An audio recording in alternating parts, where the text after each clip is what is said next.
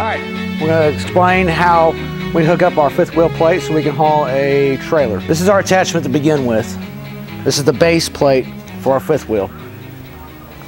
Slide it in the holes as so.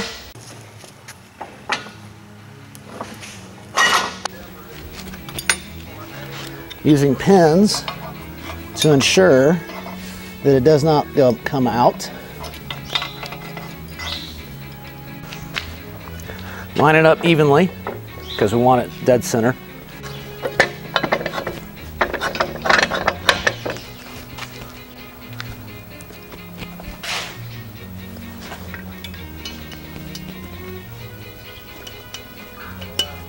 We'll be able to haul a trailer.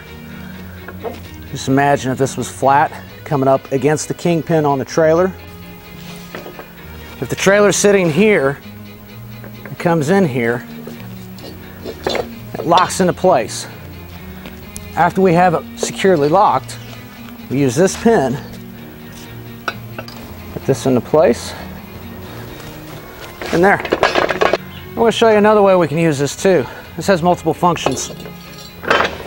If you have a camper or a fifth wheel camper that you haul behind your truck, we have an attachment just for you.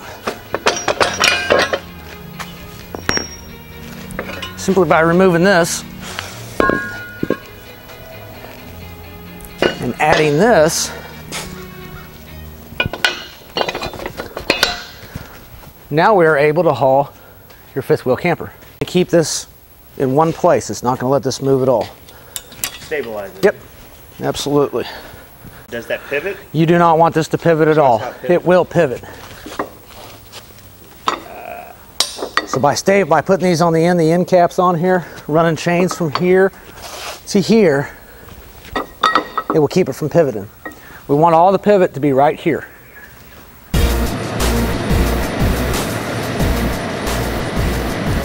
I always go ahead and put my chain on, okay?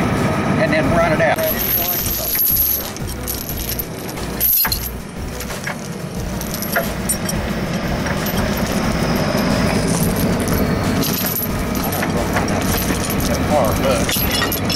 You hook that like that.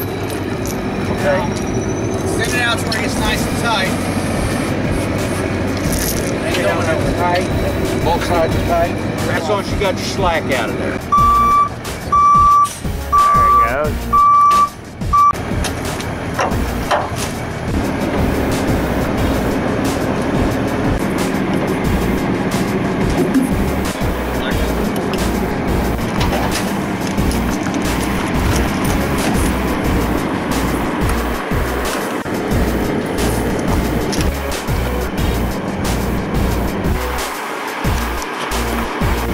Go ahead, test your lights before you leave out. Make sure you got air brakes.